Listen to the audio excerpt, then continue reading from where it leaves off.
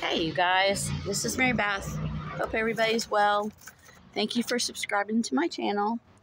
Please come back and check out some of my other videos. Leave a comment down below. Any prayer requests, please. I would like to be able to pray for you. You guys, I got some encouraging words today. A few days ago, it's taken me a few days to actually do this video. I did a lot of cleaning, deep cleaning of a house, and it wore my body out. My body is not the healthiest, at all. So, it took me a while to do the deep cleaning that I was doing, but I'm now back in order. I'm not hurting as bad as I was. But during one of my breaks when I was doing this cleaning, a friend of mine had come over and helped me do some of the cleaning as well. And I had looked up in the sky, and I saw an eye, a cloud shape of an eye. And I said, well, that's interesting.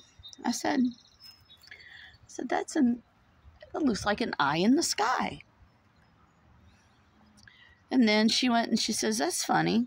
She says, I had just gone to the dentist, and I was looking up on the ceiling. She says, and I ended up having to take a picture of this because of what I saw. That the watermark that was left from where there was a leak at the dentist's office made an eye. And in order for you to see it, you had to be laying down in the dentist's chair. So she was looking up. So that was like another eye in the sky. Not even a few seconds later, saw another cloud shape, the shape of an eye. Ended up seeing several clouds, about 4 or 5 of them, of eyes in the sky. And then all of a sudden, the thought came to my mind, look up, eye in the sky. Music. I'm like, okay. I'm sitting here thinking. I looked at my friend. I said, is there a song with eye in the sky in it? I said, I've heard a song I know a long time ago, but I'm not sure. Come to find out. She said, yeah, I know a song that has those words to it, but I can't remember the name of the song. Come to find out, the song was Eye in the Sky, literally. Now, I need to explain this. God talks to me in a lot of different ways. He talks to me with numbers, and he talks to me in nature. Okay? No, it is not witchcraft. I'm just telling y'all right now. Okay, this really is a message that I received from, and it's taken me several days to pray about it. I talked to a couple of sisters about it. And I said, do you think I really need to share this? And yeah, they're like, yeah, you need to share this. So I looked up the words for the song Eye in the Sky. And it was, don't think sorry's easily said. Don't try turning tables instead. You've taken lots of chances before, but I ain't gonna give up anymore. Don't ask me. That's how it goes. 'Cause part of me knows what you're thinking. Don't say words you're gonna regret. Don't let the fire get to your head. Or rush to your head, I'm sorry. I've heard this accusation before, and I ain't gonna take any more. Believe me, the sun is in your eyes, made some of the lies worth believing. I am the eye in the sky, looking at you, I can read your mind. I'm maker of rules, dealing with fools, I can cheat you blind. And I don't need to see any more to know that I can read your mind. It's repeated a couple of times because it's part of the chorus. Then it says, don't leave false illusions behind. Don't cry because I ain't changing my mind. So find another fool like before, 'cause I ain't gonna live any more believing some of the lies while all the signs are deceiving. And then it repeats the chorus over and over again. I am the eye in the sky. Now, after I was listening to that song, and I just teared. The reason why I teared is because Jesus literally is omnipresent. He is everywhere. He knows everything. It's going on. He knows every thought in your head. He knows every hair on your head. He knows what your heart is feeling. He knows everything. He is literally the eye in the sky, and he sees all. You guys, I know the church is going through an awful lot right now. I'm there with you. It's not easy. But I'm taking this message that I had received in a very crazy way. And, I've done some of my other videos, in the past have been kind of crazy. Like the very first encouragement video I ever did was on spiders. And I'm terrified of spiders. I'm not anymore. Matter of fact, I love riding spiders. I think they're just absolutely gorgeous. And that's what the original video was about. So I have history of, being talked to through nature. But this time, he knows everything. He sees everything. He knows what's going on down here on earth. He knows about all the death and destruction. He knows what's happening to our babies and what people are doing to our children. My child will never be in a public school, ever. I will homeschool him. He knows everything that's going on. But he also keeps his promises. Yes, I am a pre-tribulation believing Christian. You cannot change my mind. You will not change my mind. The Bible says it. And I believe what the Bible says. Jesus is not going to let his church deal with all of this mess that's coming. He knows what's going on. He's alert. Just call on him. Have a relationship with him. Love him. Trust him with every part of you. He will protect you. He will guide you. He will do what he needs to do to take care of you.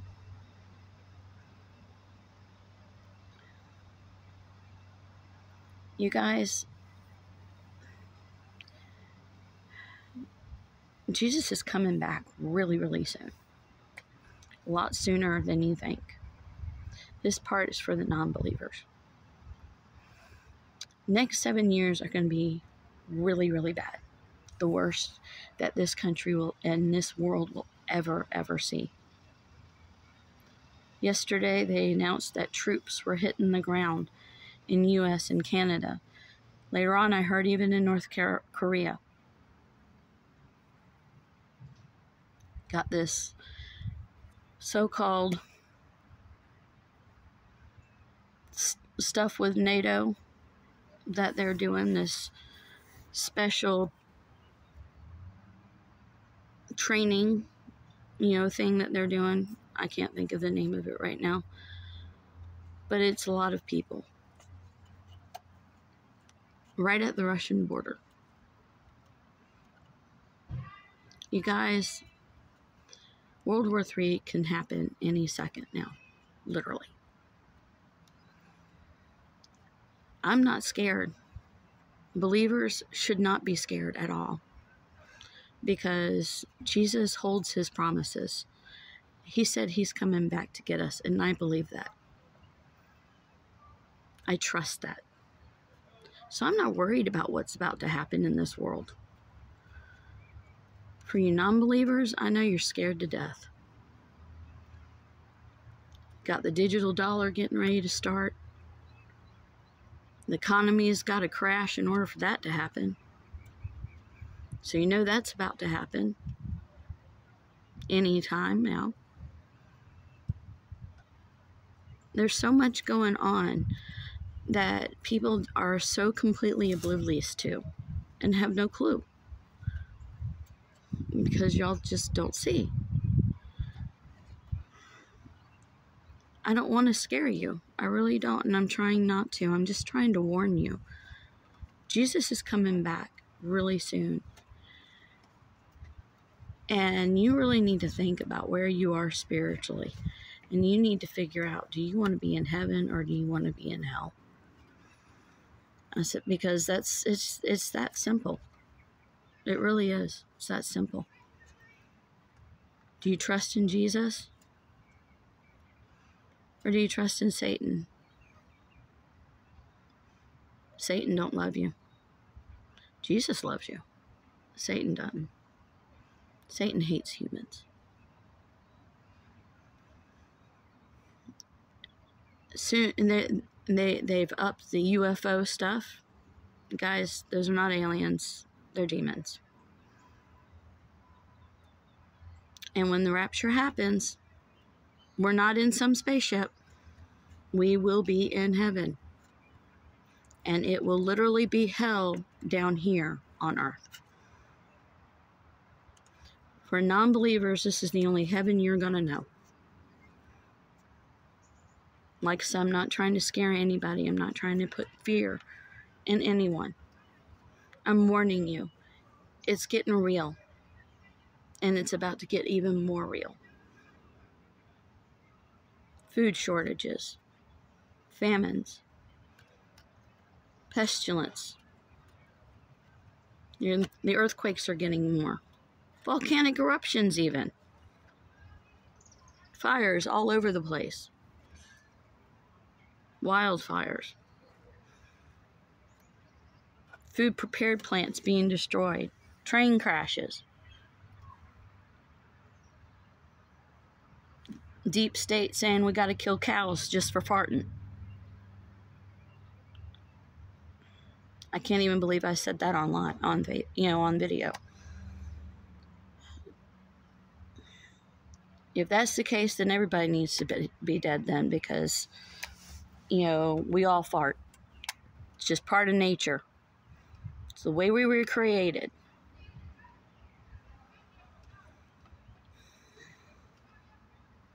And then they've got these embryos, these synthetic beings that they are producing, where you don't need a woman and a man to have a child.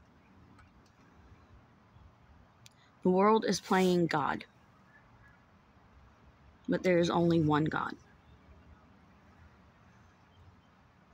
And he's sending his son to come get his people. Jesus is about to rapture us out of this world. And I'm ready to go home. Nothing here I want. I'm ready to go home, where my burdens are completely gone and I don't have to worry about it anymore.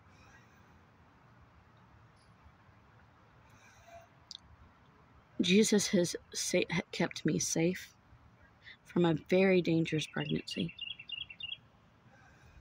He's kept me alive several times, more than I can even think of, from all the abusive situations that I've been in.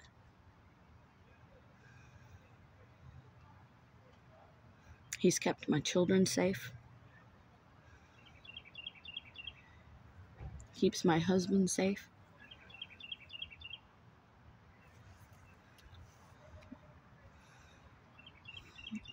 You just gotta trust him.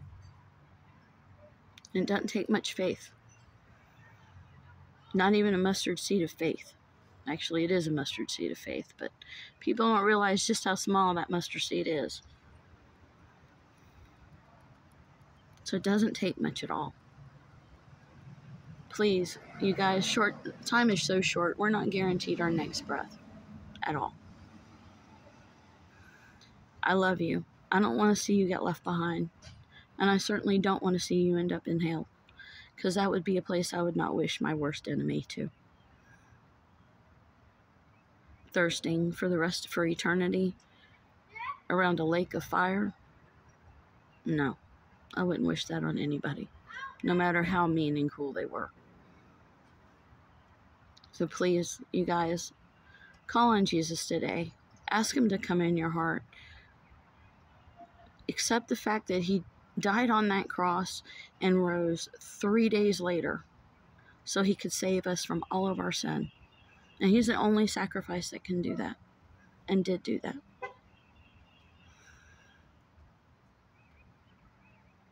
I love you guys. I really do. And please, think about what I'm telling you. Time is so short. We're not even, like I said, guaranteed our next breath. But I know Jesus is coming to get us. And I know that he's coming soon. Very soon. A lot sooner than we even realize.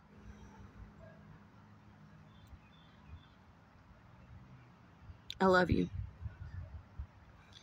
Please, leave your prayer requests in the comments section below. If I don't see or hear from you ever again, then I'll see you in the clouds, because I'll be in heaven with Jesus right next to me. Although I may be riding that horse, because I'm still, when I saw myself up in heaven riding that Clydesdale horse, I'm still, just so wonderful. Can't stop thinking about that. It was such a beautiful gift. And on Mother's Day, of all days. I love you guys. Bye.